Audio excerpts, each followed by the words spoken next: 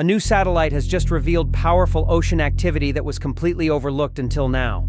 The SWOT mission is detecting small-scale currents, waves, and turbulence, features that were invisible to older satellites.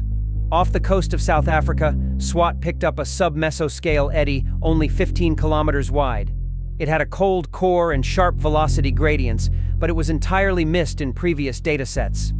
In the Andaman Sea, the satellite captured non-linear internal waves carrying huge amounts of energy, far more than past models predicted.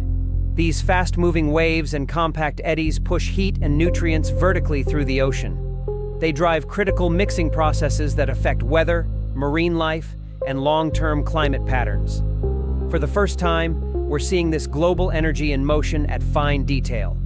Go to our website abovethenormnews.com for the full article.